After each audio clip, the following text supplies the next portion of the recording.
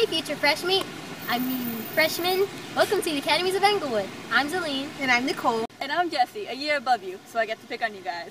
Anyways, I'm sure you've heard of Frost Valley. It's the first freshman trip of the year, and it's really fun. You get to meet a lot of new people, make new friends, and you get to get out of school. You see, me and Zelene are from Englewood. And I'm from Urbanfield. But because of the Frost Valley trip, we all became close friends despite where we live. Now I know you guys have plenty of friends by now, but you'll practically meet every single freshman around the school. I remember the freshman Philly trip. The freshman trip to Philadelphia was so fun. It usually happens in late March when spring starts to kick in. You get to go to the Franklin Institute and explore the several aspects of science in the real world. Yep, and we even went up the steps that Rocky Balboa took in the movie Rocky. But best of all, we had all the time to ourselves to travel around Philadelphia. We walked around the city and visited a bunch of places preserved and known in history. We even got to visit Edgar Allan Poe's house. Yeah, and some of us got to visit the Liberty Bell, Independence Hall, the African American Museum, and the house of Betsy Ross, the first woman to create the American flag. Also, we can't forget about March Madness! What's March Madness? You know, March Madness! March Madness is a special event that lasts the entire month of March. It's a time when all 5 academies compete against each other in a battle for points. Every day during school, students dress up according to the themes that are designated for that particular day. It's really fun and you win a ton of points for your academy. Not to mention there's a special event on the last day of school called Game Day. Students gather together in their respective academies and compete in a game show in order to garner the maximum amount of points possible. The academy with the most points at the end of the month will win a pizza party. Biomed! PE! Biomed! PE! Biomed! PE! Biomed! There are a bunch of classes here at DMAE. This is one of the history classrooms. This is the art room.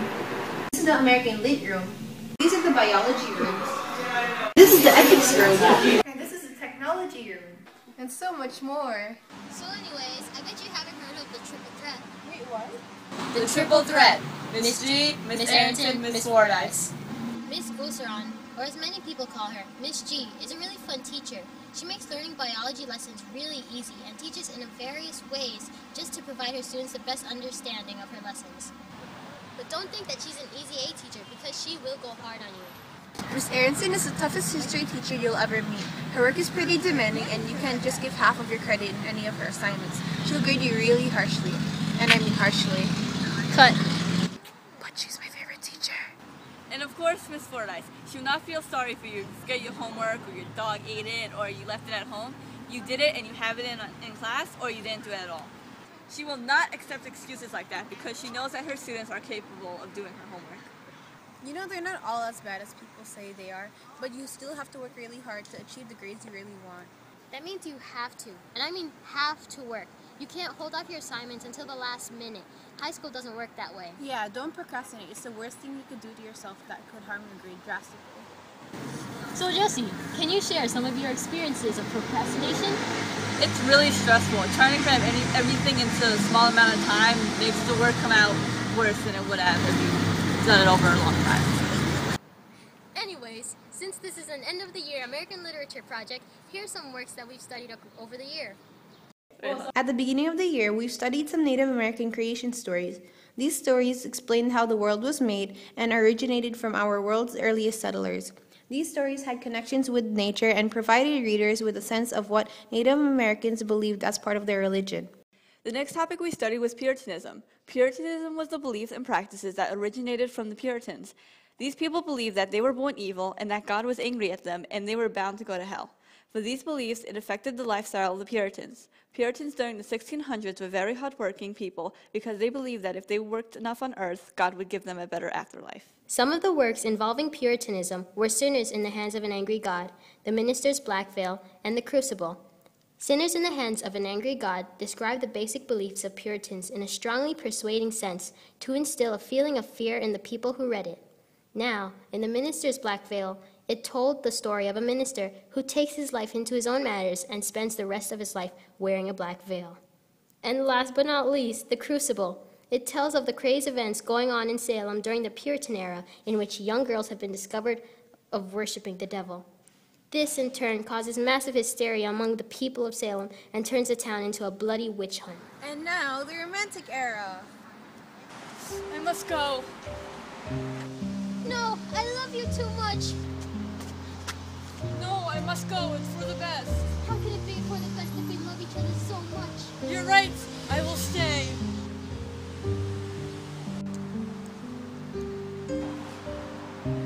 Wait! Stop! That's not what the Romantic era is about. The Romantic era was a special time period in which people themselves became the focal point of literature. They focused more on themselves than society. This war was an era after the Revolutionary War where they actually had time to relax and analyze their lives. Emphasis was put more on inner feelings and emotions of the individual. There were different groups of writers: the Transcendentalists, the Anti-Transcendentalists, and the Fireside Poets. Let's start with the Transcendentalists. Emerson's works titled Self-Reliance and Nature explain these concepts, stating that the individual is more valuable than society, and that nature is a teacher we can go to achieve a renewed sense of being. Okay guys. Whoa, where are we? Nature Walk! I remember when we were at Walden? Oh yeah, Henry David Thoreau. Didn't he live in the woods for like 2 years? Yes, oh my god, that is so impossible today. I cannot live without my computer. But Thoreau survived off the means of nature. In the writing Walden, he spoke of his many experiences in nature and of the various concepts of life that we don't really come to acknowledge today. He spoke of solitude versus loneliness. Solitude was a state of mind in which the individual was content of being alone. In a way, you're in a good mood when you're in solitude. Loneliness, on the other hand, was a feeling or emotion, a lack of connection among other people, and it was usually depressing. Also, he repeated simplicity, simplicity, simplicity. There's no need to make things in life more complicated than they already are.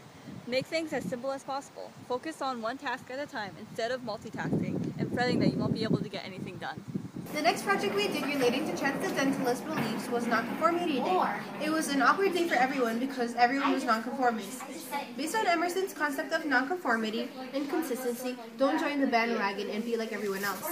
As Emerson wrote, foolish consistency is the hobgoblin of little minds, adored with little statesmen and philosophers and divines. So, Girl, how you doing? Could you guys stop yelling in my ear? Nah, girl, you be tripping. can you guys shut up? Guys, we have to Cheer up! No!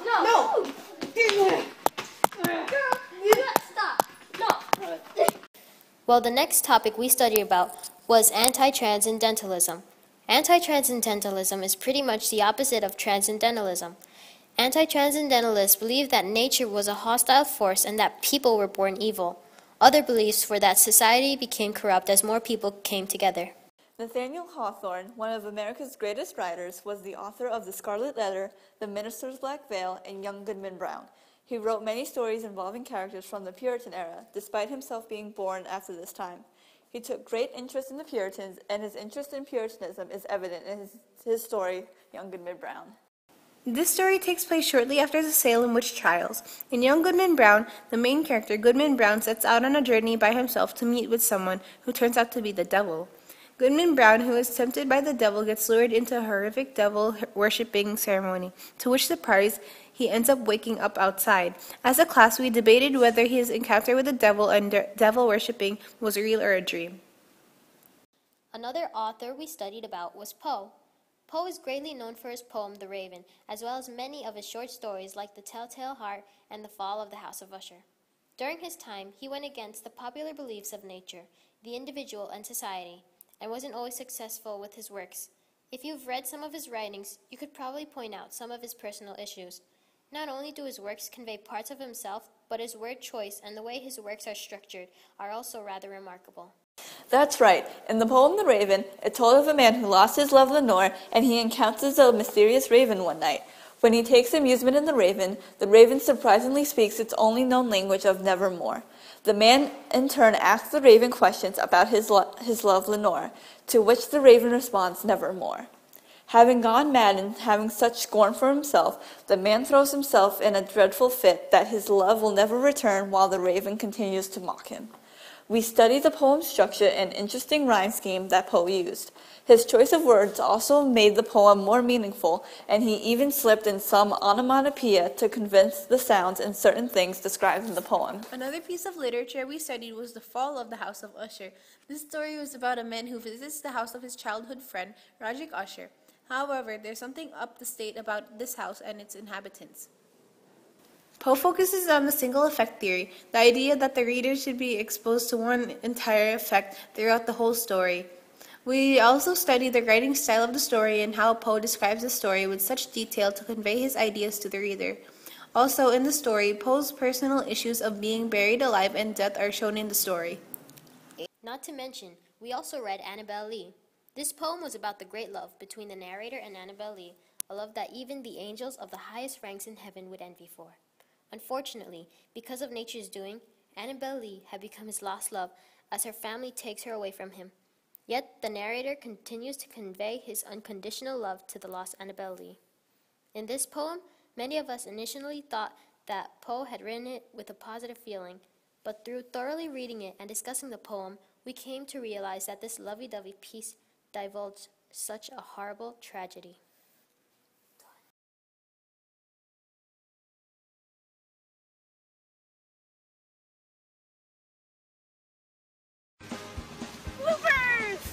Okay. There you go. There you go. Done. Done. Done. Okay, no. She raised her hand. She's like, yeah. No, Dee. No, Dee. No!